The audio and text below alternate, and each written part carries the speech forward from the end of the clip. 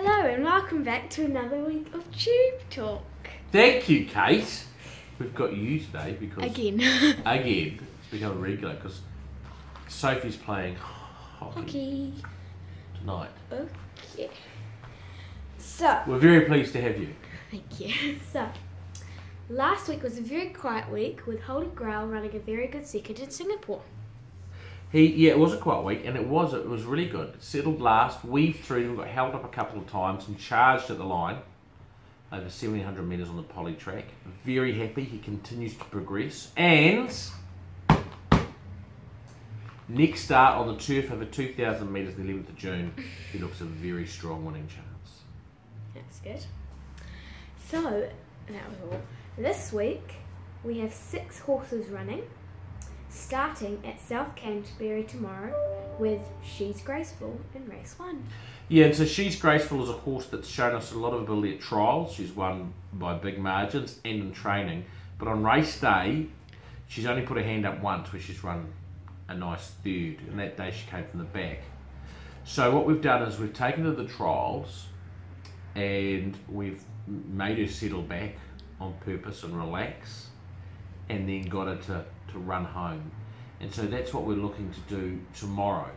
So she's got the outside barrier, we'll snag her back with Terry Mosley on, let her relax, and then look to be coming home and finishing off, doing her best work on the line. So that is the plan, and she needs to start stepping up in the next couple of starts to prove to us that she wants to be a racehorse. So it'll be an interesting day tomorrow.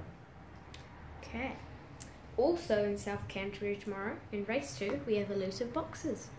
Yes, she's in a very, very rich vein of form.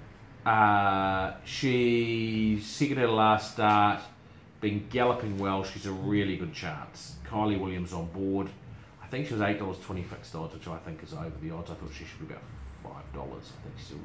I think she's a really strong chance tomorrow on a dead 6 track that'll suit her. Not much more we can say, but she should run very well. Right. Also in South Canterbury tomorrow, we have in race 4, Pinzano.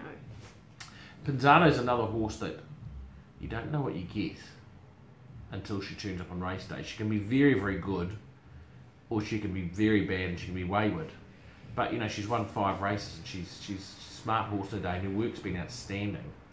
So she gets in with 54 kilos tomorrow, and we're just not quite sure what to expect. On her work, you would say she's an outstanding chance. She's won at Timaru before, but you just got to see who turns up. I think she'll probably run well. I think she's had 1 run under her belt, and so she's probably progressed from that. And I can see her running well from a nice draw sitting behind the speed. Okay. And also in Canterbury tomorrow, in race 9 we have Zanotti. Yeah, so Zanotti is coming to the end of her career. She's probably going to be sold next month. She's stakes placed. First 2 runs this time. First run was disappointing. Her second run was okay. It was a bit better. She's stepping up to a better distance now, but she's out of her grade because there was no rating 65 2100 metres for her, so we had to go 75 grade. So she's out of her grade, stepping up. And we'd like to see her some improvement. Like, she's getting to a distance which now suits us, so we'd like to see improvement and see her moving forward with a view to her next start being the key one for her. I think if she runs well tomorrow, I think we can go into her 4th start with confidence, but she's only a rough chance tomorrow. Okay. Now moving on to Saturday in Whanganui, we have in race 3 Thorn Pass. Yes, the 2 runners on Saturday. Thorn Pass is fresh up. He is a horse that now needs the cut in the track. So we've brought him up in mind with racing this time year in mind. Thought he might have got to the races a few weeks earlier than this, but it's been just quite tough finding the right race for him. So he's in 85, 13, 40. He's naturally a stayer, so he's going to be better over longer, but the track should suit him. I think he's got a nice weight. The 1340 is too short for him, but his gallop was good this week, and I can see him running a cheeky race and putting in some big strides late on the line. And I would call him an outside boil over chance. And when he steps up to a mile in his next start, he should be a good chance. Also, Roberto Hannah rides the poach. sorry. Okay. Also in Whanganui in race 8 is Prince Mambo. Yes, in the listed Ag Challenge Stakes, Prince Mambo is he's in good form. He's a very good horse.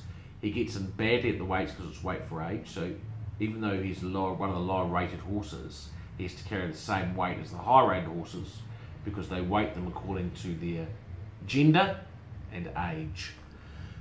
And saying that, and he also would like a slow track, and I think it will be a slow track. It's been heavy all week, but it's been fine, so I think it must be drying out. He likes to lead and bowl along, and he should be able to get there looking at the field without too many problems. If the track comes back into the slow range, I think he's a nice each-way chance. His work's been excellent. He's a very happy horse. Lisa Allpress, who's won on before, gets back on board.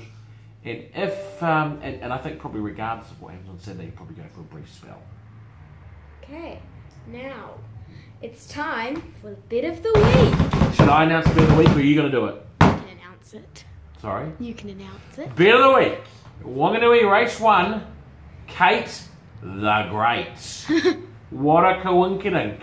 Yes. What a coincidence. Kate the Great, trained by Lisa Latta in her second preparation. Her first preparation was okay and she had a long time off the scene, I would suggest through injury. But she's come back, she had one start back and it was a humdinger. She weaved through, finished hard and ran second. I don't think the field on Saturday is any stronger. She likes Wanganui. She's lightly raced, has ability. Kelly McCulloch on board, and I think she's an excellent winning chance, and she'll probably be a $7 or $8 shot. So I think we can have a nice each-way bet on Kate the Great on Saturday at Whanganui. Right, that is all we have for Tube Talk this week. That's all the time we have for Tube Talk. So thank you, Kate. Thank and you. we'll be back with Sophie next week. Hopefully. Okay, Bye. Bye.